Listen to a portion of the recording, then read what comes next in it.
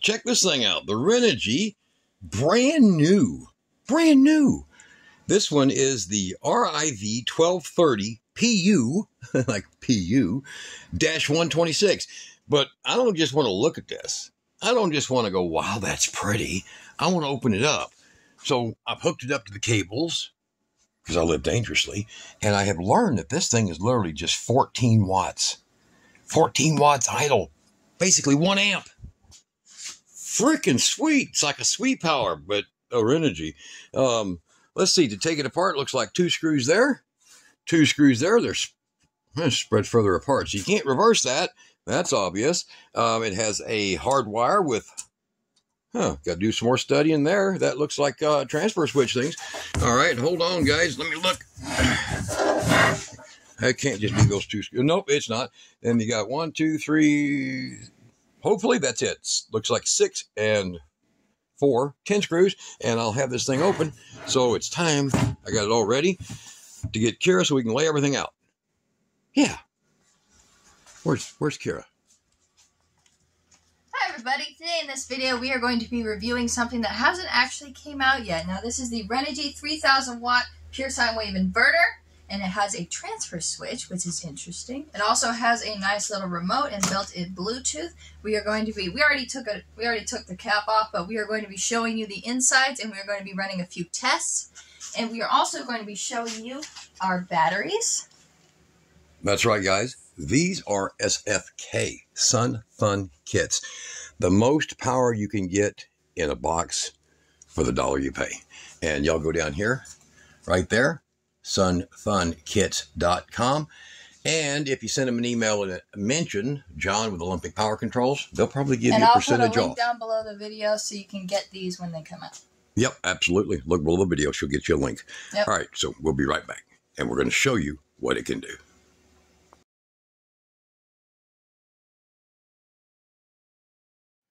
Alright, we have got everything set up so that we can run the maximum load on this inverter. I have the app installed in the phone, and Dad is going to show you the insides because it has Bluetooth. Very nice. So it's a little easier to deal with. I'm not a huge fan of Bluetooth, but Renogy is pretty uninvasive. There's quite a few things they don't tell you in this manual, which I'm going to show you.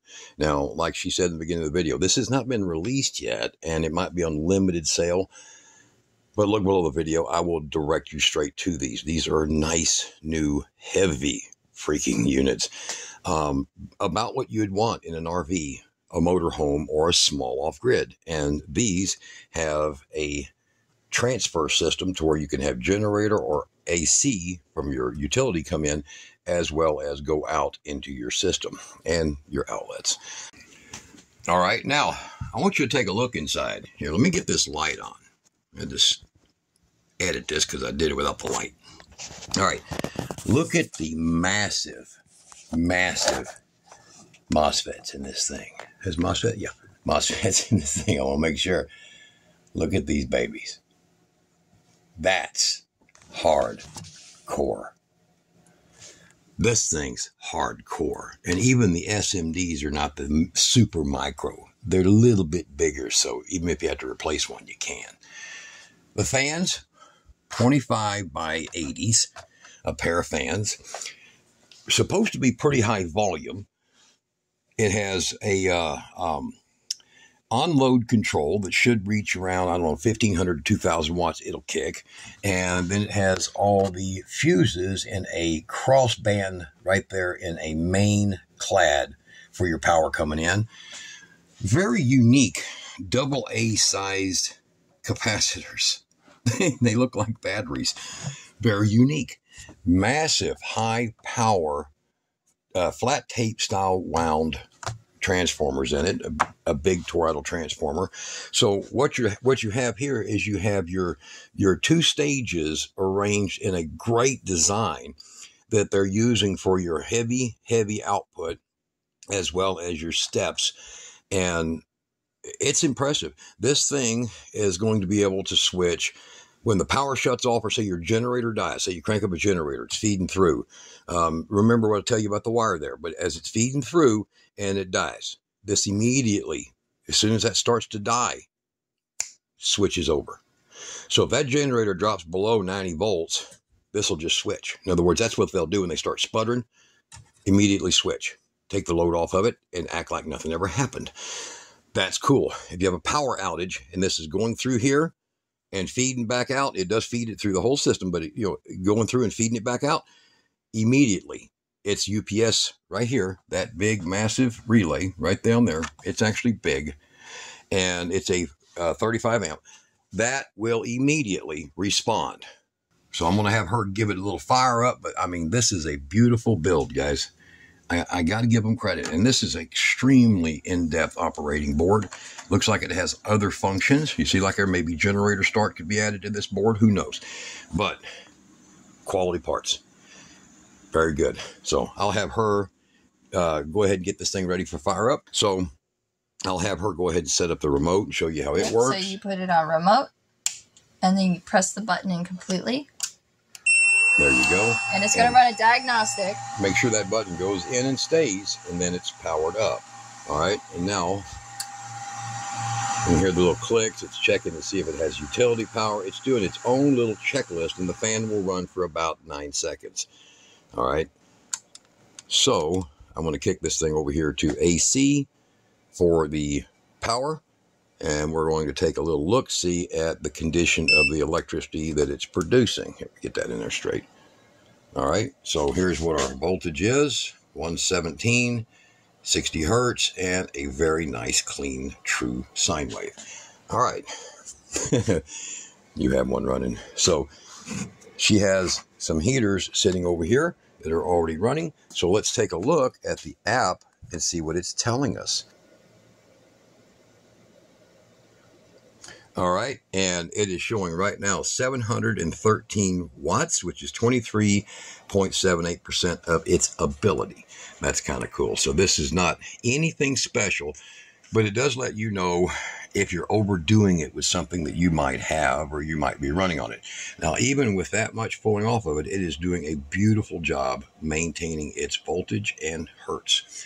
Not very common. So we're going to go ahead and we're going to be adding more power to it, lots more power to it.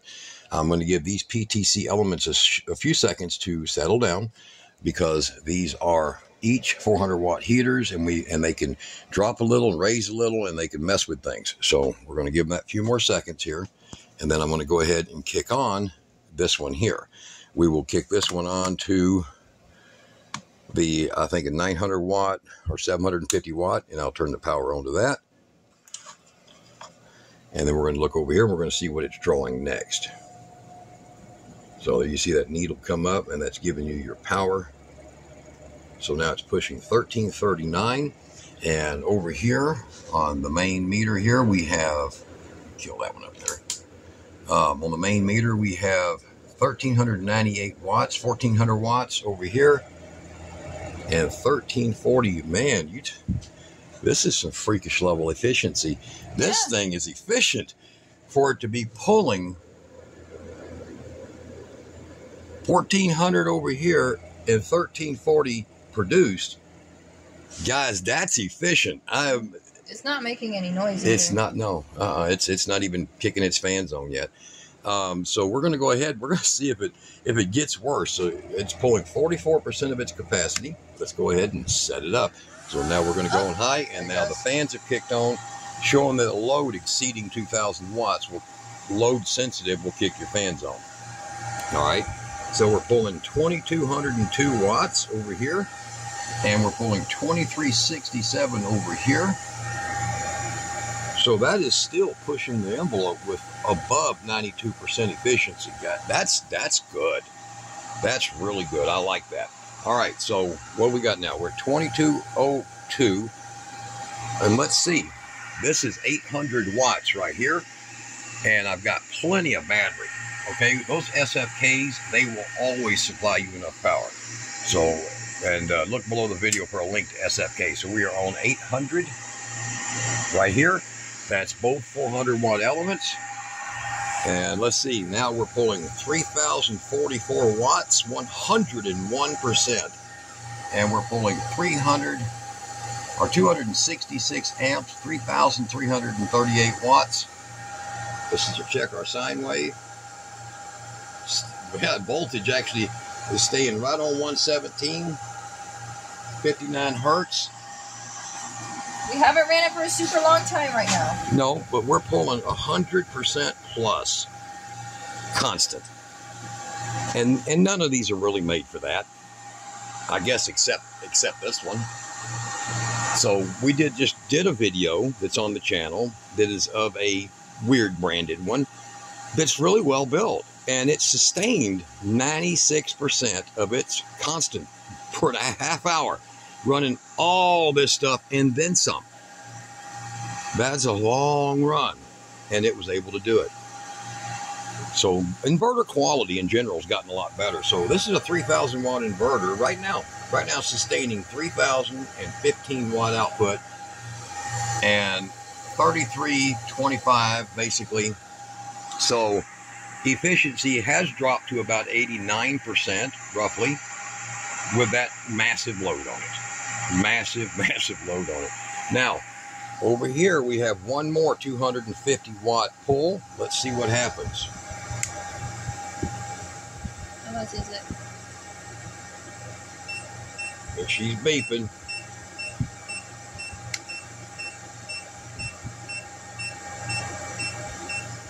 Inverter overload warning. And I turned it off and corrected it. But you see how long you heard the click, how long it tried to push that. So that's great startup power. This thing's got excellent startup power. That wasn't expected either. So no. I do like the Renogy now. They've gotten better. And to have that app that's just, look how stupid simple. It don't ask you nothing. Of course you have a Renogy account because warranties, but it don't ask you nothing, okay? Be sure when you wire these that you use solid wire, 10 gauge. Now this is just 12, but solid wire 10 gauge. And when you put it in, center it and just 5/8 strip, push it in, and it'll lock. It's got one of those strange little locks, but it's a heavy duty one. You'll feel it. It's real strong. It was hell to get that back out. I had to actually use a wire snag remover to get this out after testing it. So what do you guys think? The Renogy? I think Kara, I think it's a good. I had an old Renogy and it wouldn't have done this. Yeah, especially for it being a prototype. And it's still running right now. During this video, it's still running at 100+%. I don't know. I'm shocked. I'm glad because I didn't expect it. You know, Renogy's selling on their name. They weren't selling quality for a while, and now I think they figured that out.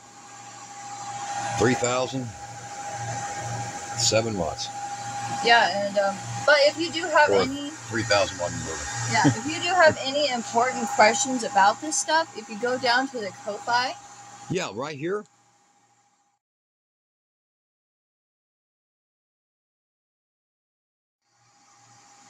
Okay. If you go down to the Ko-Fi, then we will be sure to answer you. That's right. So you guys can, like, you know, put $5 or $10 on there, and it'll contact me, and then you can put your question. So, you know, hey, how did you build this? You know, hey, how's that wire work? How's that work like that? Hey, that switch don't work. It's making a noise. Hey, this is happening. I can lead you through a lot of things through email. So if you ask, I love helping people out because the more of you there are, the better off the world will be if something goes wrong. Yeah. Okay. All right. The Renogy. Kind of big. Sort of pretty. Simple. Simple. Especially for being modern. Yeah. 3,000 constant. For what now? Basically nearly 10 minutes? Yeah. Not all of them are designed to do that. All right, you guys. Stay tuned. We've got a big, huge set of Renogy bifacial solar panels that were extra on a job. I'm keeping them as partial payment, and I'm going to show you them.